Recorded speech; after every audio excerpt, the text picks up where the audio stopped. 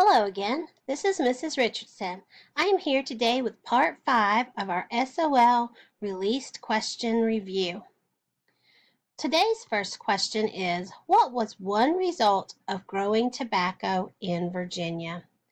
We have talked about several times that tobacco was very hard on the soil. It robbed the soil of the nutrients needed to produce good crops, and so therefore every so many years they had to rotate their crops or the land that they used so that the tobacco would not constantly drain the soil. However, because of this, it also caused many people to have to move further west to find better farmland and better opportunities. So, when we look at this question, we know that the answer is it was hard on the soil, so many farmers looked for new farmland. The Virginia Company was granted the right to establish colonies by who? We know that the Virginia Company of London was a group of businessmen who got together because they wanted to start a colony in the New World. They felt like that if they could start a colony in the New World, that it would help them get more money. They knew that it would open new markets for trade and provide them with raw materials that they needed that they could no longer get in England. They also hoped that the settlers would be able to find gold and silver. But before the Virginia Company could start this colony, they had to get written permission from the King of England. This written permission was called a charter, and the charters granted them the right to establish colonies in North America and also promised any settlers who traveled to the New World that they would receive the same English rights as people that lived in England. And so therefore, we know that the answer to this question is the King of England. The King of England at this time was King James, and so therefore, when the settlers arrived in the New World, they named the river the James River, and they named their colony Jamestown, after the King of England. Many colonists and Parliament disagreed about what? We know that when we're talking about the colonists, we're talking about the people who went to Jamestown from England. And when we are talking about Parliament, we are talking about the government that they had in Great Britain. And so this is talking about what were the colonists and the Parliament disagreeing about. This was before the American Revolution. And so therefore, we know that the answer to this question is control of the government. Parliament thought it had the right to tax the colonies and to govern the colonies, and the colonists felt like that their local assemblies should have those rights. They did not feel like that Parliament should have that right because they had no representation in Parliament. And so therefore, they came up with the saying, no taxation without representation. This whole disagreement between Parliament and the colonists is what eventually led to the American Revolutionary War. Who wrote the Virginia Statute for Religious Freedom? We know that this person was very important to Virginia because he wrote two very important documents. The first document being the Declaration of Independence, which described for the king why the people felt that they should be independent from Great Britain and shared the rights that they felt that they had, which was life, liberty, and the pursuit of happiness. It also expressed the fact that they believed that the government should be controlled by the people instead of the king. The second document that this person wrote was the Virginia Statute for Religious Freedom, which said that all people should be free to worship as they pleased. This person who wrote these two most important documents was Thomas Jefferson.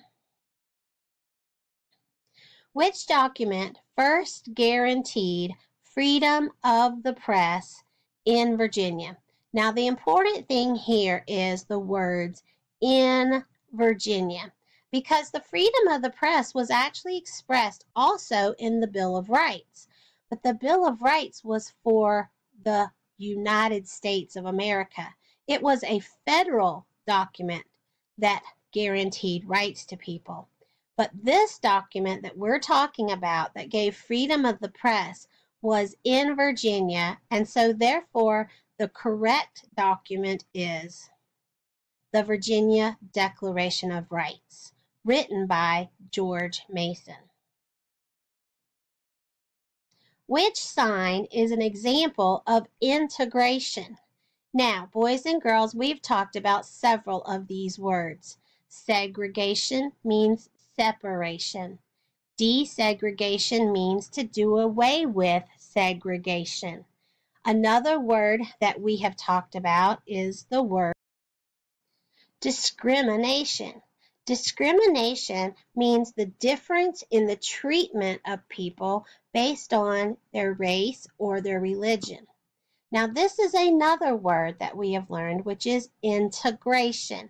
Integration means that everyone, no matter what their race or what their color or what their religion, everyone is welcome to come into a public facility, which is a building.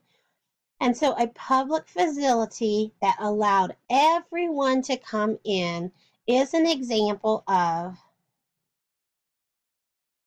this public library. The sign on this public library says everyone is welcome. This is a sign that integration has taken place here. It wasn't a library just for whites or just for blacks or just for Mexicans. This is a public library that everyone is welcome to come into. One of the roles of the judicial branch of Virginia state government is to. Now, we've talked about the three branches of government: legislative, executive, and judicial. We know that legislative branch means lawmaking. We also know that the executive branch is for the top office of the man in charge, man or woman in charge of the state. In this case, it would be the governor. And then the judicial branch is made up of judges and courts. We know that judges make decisions. They decide about the guilt or innocence of a person. They also decide if the state constitution is being followed when new laws are made. In other words, are these laws constitutional or unconstitutional? So therefore, we know that in the judicial branch of government, that the courts or judges decide court cases. Who is the leader of the executive branch of Virginia's government? As we just talked about, there are three branches: the legislative branch, executive branch, and judicial branch. The legislative branch is lawmaking and would be made up of these representatives and these senators.